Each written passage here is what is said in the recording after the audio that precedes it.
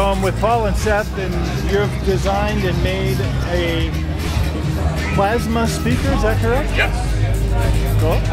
Basically what we've got, just a regular audio source, just using my cell phone with an 1/8" output. Okay. To take an audio signal and put it into some simple logic. We're taking that analog waveform and turning it into a pulse width modulated digital waveform, which we're using to switch 37 volts DC through a flyback transformer using a set of MOSFETs. I'm going to turn this off, it's a bit windy. Those MOSFETs are switching that flyback transformer at about 25 to 30,000 hertz and superimposing the audio signal into that pulse width modulated switch. That is producing about 60,000 volts between these electrodes. You turn it back and on. very, very rapidly changing the current of the plasma, or through the plasma. Yeah. And as that current changes, the heat of the plasma actually changes as well. When it does that, the density of the air around it modulates and causes the air to vibrate. Essentially, we're doing the same thing with heat that a conventional speaker does with a paper membrane. So, this is only very good at reproducing high-frequency audio. Yeah. So we've also got a woofer built in here to play the bass. Okay. To try to make it sound a little bit better.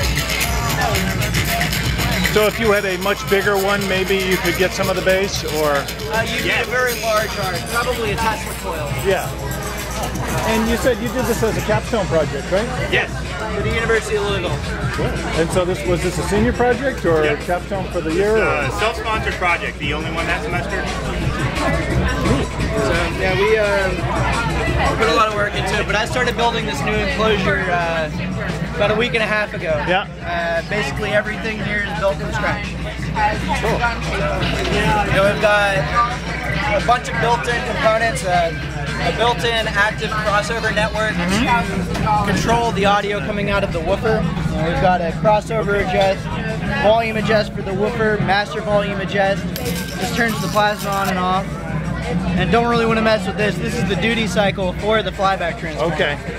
This is our audio input and our just 37 volt, 12 volt input right here. Huh. Now, where'd you work on the project? At school, or? Actually, well, the first version we did at school. This one I've been working on at our hackerspace level 1. Good.